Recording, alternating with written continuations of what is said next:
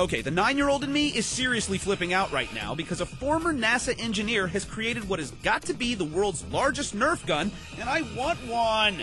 Mark Rober says he created the freakishly big toy to survive the ongoing Nerf wars at his office.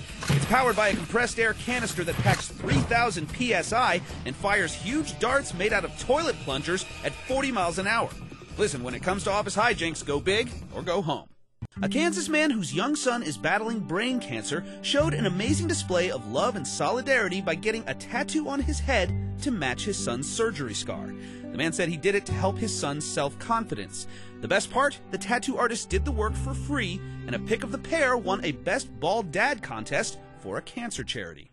In the race for the world's ugliest dog, a candidate is hoping his hairdo will help him trump the rest.